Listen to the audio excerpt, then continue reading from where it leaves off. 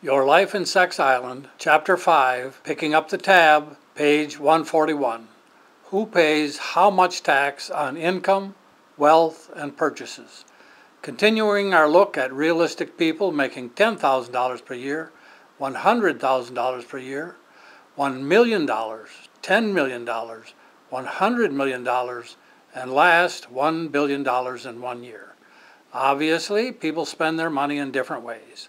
No single example at any given income level represents everyone at that level. No one example can represent all individuals at any particular level. We tried to make these examples typical and middle of the road. These examples are as representative as any other. And relative to each other, they certainly tell a story different from what one would come to believe if one only paid attention to the professional liars who exclusively dominate the news. Now let us compare the results of our little study. In the table we have rounded off and simplified to clarify. A is of course Al and Annie, B is Bob and Betty, C Charles and Cherish, D Donald and David, F Emmanuel and Elizabeth, and F Fred and Flame. The numbers are in thousands of dollars and are rounded to the nearest whole number. Thus, Al and Annie's income of $10,000 is represented as 10. Charles and Cherish's tax on income, $552,599, is represented simply as 553.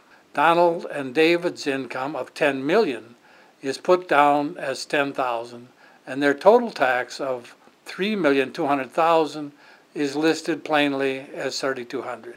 So what does this table tell us? The income increases are very orderly, each tier going up by a factor of 10.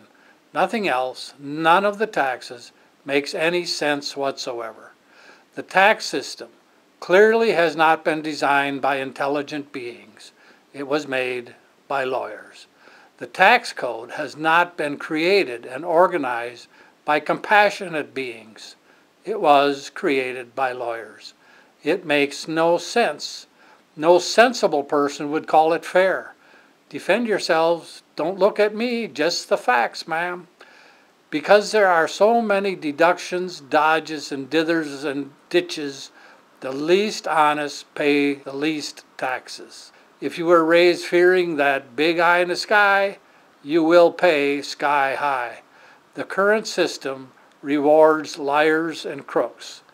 An honest person over his lifetime will pay hundreds of thousands of dollars more than a slicker. Purchase the book now by clicking on the link in the description below.